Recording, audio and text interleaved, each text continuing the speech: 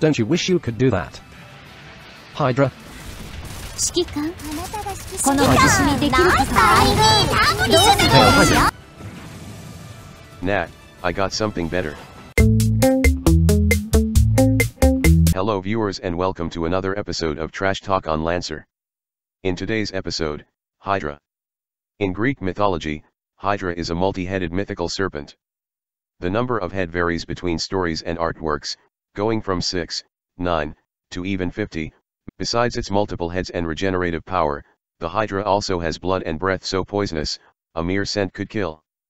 Named after the mythical creature, Hydra strikes from multiple directions with its army of drones and turns the landscape into a killing field. Looking at its stat, Hydra has an average health, 1 armor, below average evasion and good E defense.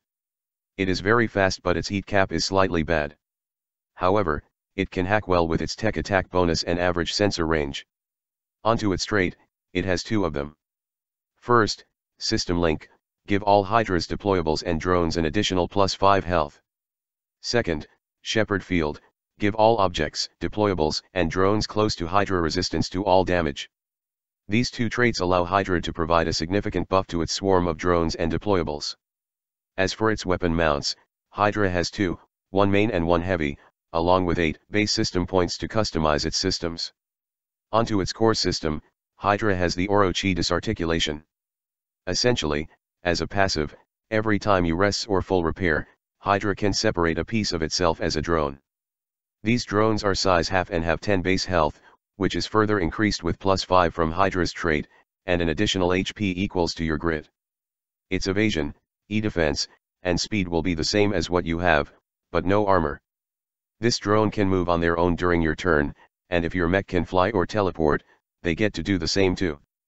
With a quick action, you can recall them back to your mech, uniting the 2 of you back together and making it untargetable.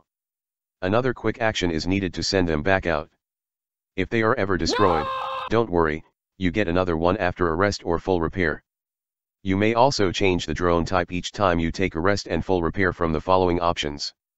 Guardian Drone, which protects everyone nearby with a shield that gives incoming ranged attack a +1 difficulty. Snare Drone, which as a reaction, can immobilize anyone that start they turn or move close to it if they fail an agility save. The target can get rid of this by repeating the save with a quick action, destroying the drone, or having the drone moves. Shredder Drone, which as a reaction, can give anyone that start their turn or move close to it 1d3 kinetic damage and shred them until the end of their next turn if they fail their hull save. And finally, Hunter Drone, which cause anyone standing right next to it unable to benefit from invisibility, and the drone can make a lock-on attack with your system's score on nearby character on its turn too. As for the core power, Hydra activates full deployment and deploys all 4 drone types together for the rest of the scene. And when you recall or deploy them, you can do so with any number of them. With Hydra's traits, passive, and core power combined, Hydra could easily turn Lancer into a tower defense game. For the rest of the license, you get Ghoul Nexus and Puppet Master in the first section. Ghoul Nexus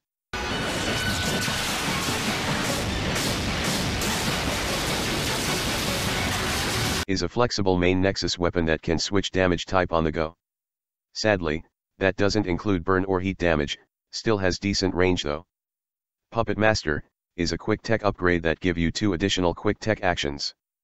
First, Guide the Flock, allows you to move all drones within your sensor range 4 spaces in any direction, whether it's yours or enemies' ones. Second, Electro Pulse, makes every single deployables or drones within your sensor range, including the enemy's one, to send out an electric pulse, dealing 1d6 AP energy damage or half upon a successful agility save to all characters of your choice close to those deployables and drones besides you. In the second section, you get Ghast Nexus and Assassin Drone. Ghast Nexus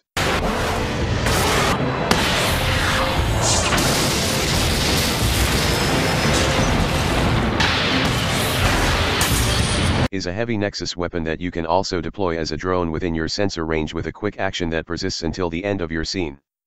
As a drone, you can still fire it normally with action like skirmish or barrage, but it traces line of sight from its new location.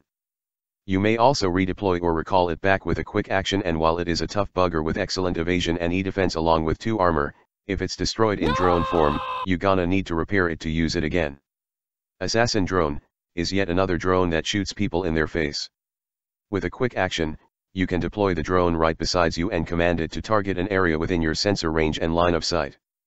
If any hostile character move more than one space in that area, Assassin Drone can make a ranged attack against the character as a reaction with your grid against their evasion, dealing 1d6 kinetic damage on hit. As usual, the drone and the area it targets persist until the end of the scene. You can also recall it, redeploy it to another area within your sensor range, or retarget a new area with a quick action. In the final section, you get Tempest Drone and Annihilation Nexus. Tempest Drone is a defensive drone. With a quick action, you can deploy it within your sensor range.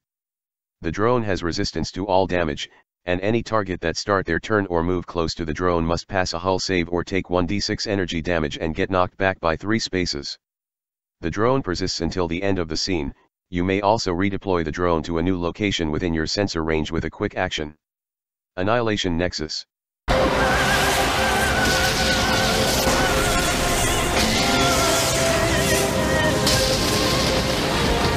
Basically surrounds your mech in a cloud of nanomachines. AP, smart, it's gonna get a little crazy, but it has a range that basically said don't get close to me or my 10 billion buddies are gonna eat you alive. You might notice the damage a little low, but don't worry, after firing it, you can fire the weapon again as a protocol at the start of your next turn. But this free attack can't benefit from bonus damage, so it might sucks a little. But, there's more. Don't want to put your mech in harm's way by getting too close to dangerous enemies? Put your drone right next to them instead, because you can use Annihilation Nexus from any of your deployed drone instead. But, they must be within your sensor range, and you can only do one at a time. As a conclusion, Hydra is not just a mech that can deploy an army of drones, it can also effectively command them, turning the battlefield into a nightmare for your enemies. However you want to use Hydra for, just remember one thing. Drones are more expendable than your mech, and your mech is more expendable than you.